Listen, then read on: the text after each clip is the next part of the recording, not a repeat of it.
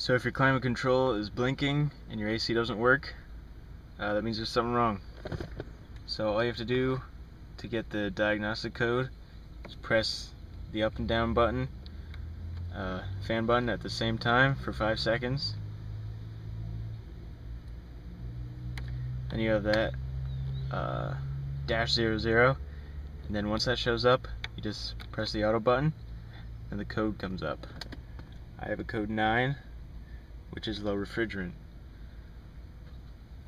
I only have one code on here, so I don't know if it automatically flashes the other codes or if you have to press the auto button again to see the other codes.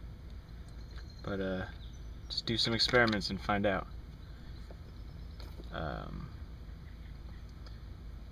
So yeah, that's about it. And you just hit any button to go back to normal mode. That's about it.